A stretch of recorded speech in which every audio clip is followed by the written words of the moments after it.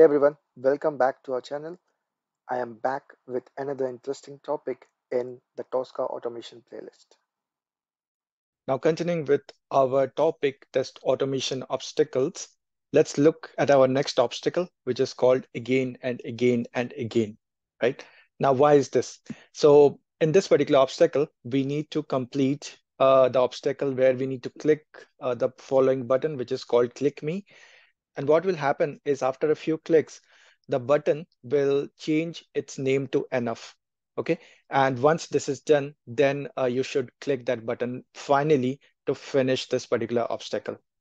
So let's try it out here. So I click here one, twice, thrice, four times, and after that it is enough, right?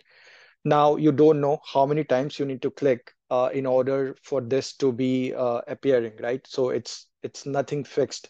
It is more dynamic. So you have to put some logic through which you can find out what's the name of the button and when you should stop clicking and when you should finally click so that you can complete this particular obstacle, right? So let's see how we can complete this particular obstacle in Tosca.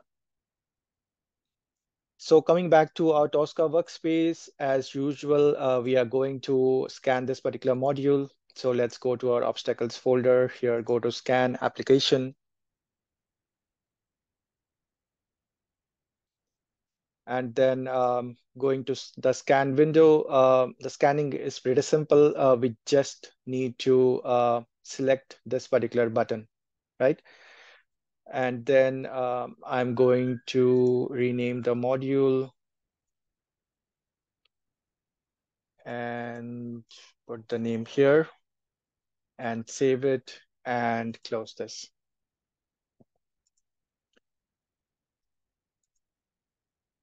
Okay, now let's go back to our test cases. We'll be creating a new obstacle here, a new test case with that particular obstacle. Okay, and then we are going to add the module back here.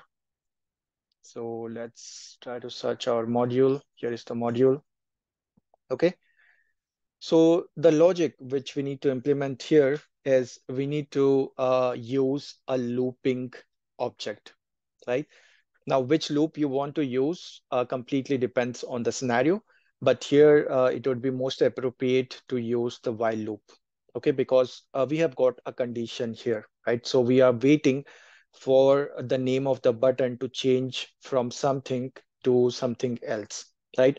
So we have to loop until that change happens, and then we should stop, okay?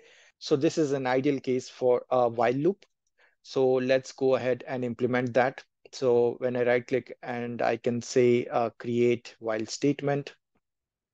Okay, and then I'm going to drag this here because we want to do this. Okay, here we need to put or check the condition. And then here I'm going to change this to click button because that's what we are going to do finally once we check the name has changed to enough. Okay, so this is the final step, but we also need to put this under the condition. Okay. And what condition we will do here? Let me change the name here first. So we'll say check button. Okay. And here, instead of the click operation, we are going to do a verification. And here inside this, we are going to check for the inner text and whether the inner text is equals click me. Okay, so this is basically the initial state of the button, right? So when I refresh this page, you will see the initial name of the button is click me. Okay, so I'm checking here whether this particular button name is click me, and if it is, then I want to perform a loop where I'll be clicking on this button continuously until the name is not equal to click me. Okay, so what it will do, it will, in the condition, it will check whether the button name is this. If it is yes, then it will go into the loop and it will click on that. Now this will continue to happen until this inner text changes to something else. And then this condition will become false. So it will come out of the while loop. Okay. And when it comes out of the while loop, at that point of time, we'll make our final click, okay, which will basically complete the obstacle, right? So it's a pretty simple logic which you need to implement. And this is one way of doing it. There are many other ways of doing this, right? So let's change the work state to completed. And now we are going to run this. Okay, so let's see if it works. So as you can see, now it has started clicking the button multiple times, and it will stop until it looks for the inner text, which is changes to enough. And once it does, then it will do the final click. And after that, the automation obstacle will be completed. So this is where you can sometimes use the loop function, which is available in Tosca, either the do loop or the while loop. You can also use the if-else statements. Although these are not recommended ways of doing automation within Tosca because it's not a programming language, it's an automation tool. But sometimes, if the situation guarantees that you have to put some looping logic, then you can very well use the looping objects which are available in Tosca. That's all for this particular video. If you have any questions, then please leave it in the comments. If you like this video, then please subscribe to our channel.